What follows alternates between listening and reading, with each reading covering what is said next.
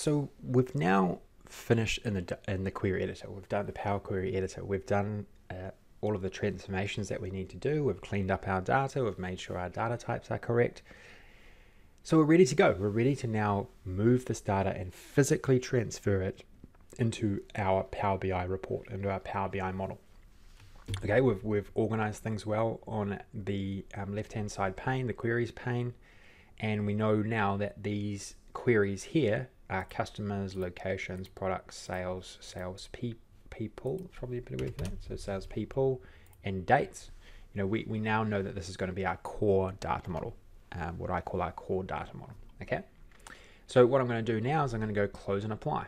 And you'll see here that it says close the query editor window and apply any pending changes.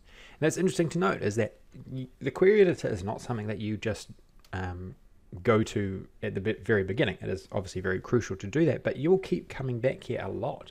You'll be revising some of your transformations. You'll be bringing in new data.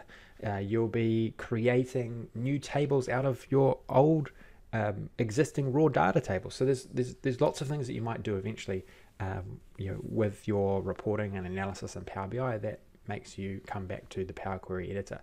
And you'll do exactly the same thing. You make the transformation, then you go close and apply. That's all embedded into the sort of code in the background. It will always work away and go through all of the different steps that you've put into your query editor every single time you go and refresh ultimately. Okay, so this is now applying those queries, that's those transformed tables of data now physically into your Power BI model.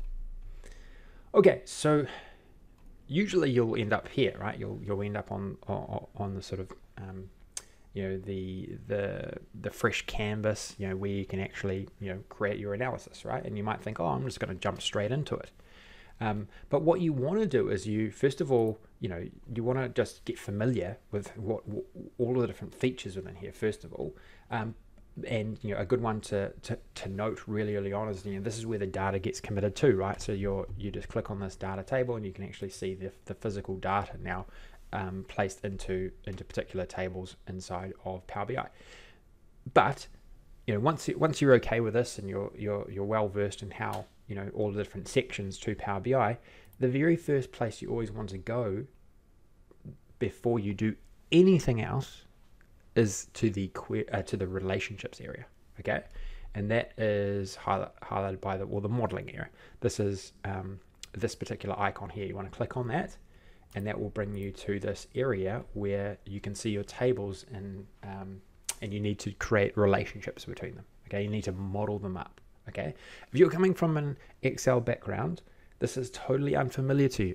Okay, and I just want to really highlight the point here that this is an absolutely crucial part of developing anything in Power BI. You have to become familiar with some best practices here, and you have to make sure that your relationships are set up in an optimized way.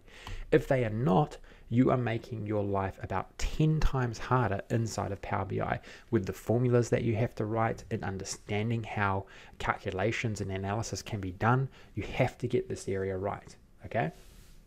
And so you have to just sort of embed into your mind some of these best practices that I'm going to run through throughout this section, which is not very long because the best practices are not that hard. It's just about becoming familiar with them. Okay. What I would generally do inside of here, right, as well, is that Power BI tries to guess the relationships that you have in your data, and so many times they are wrong. Okay, and I really dislike that a lot because it can really confuse you. It can really confuse new users of the platform. But obviously they've made a decision. They want to try and speed up the understanding and the usage of Power BI. So they've decided to make the relationships automatic in some cases where they think they are a true relationship. But in a lot of cases, as I say, it's not right. So what I do is I usually always go around and delete these relationships, okay? And I recommend doing this if you're not comfortable, if you're not like 100% comfortable with what is actually going on inside of here. Now you want to always model your data up as well, because Power BI is optimized to work with the data model and the relationships that we're going to create, okay?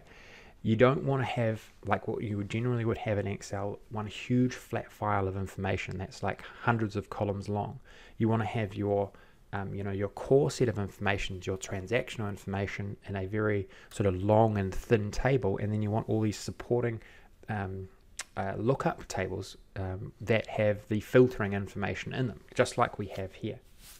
Okay, and now the other thing to note, sort of like the first thing that you want to do when you are working in here, and somehow sort of relates to the query editor as well, is you want to try and identify what each table actually is. Okay, you want to try and group it as either a lookup table, okay, a lookup table like I was just mentioning before, or what's called a fact table. Okay, I've mentioned these a couple of times earlier, but you want to try and understand which is which, because there are two sort of main types of tables.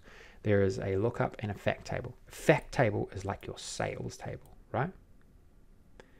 That has all of your transactions in it. A lookup table is like all of your tables which are sort of filtering that table below, okay?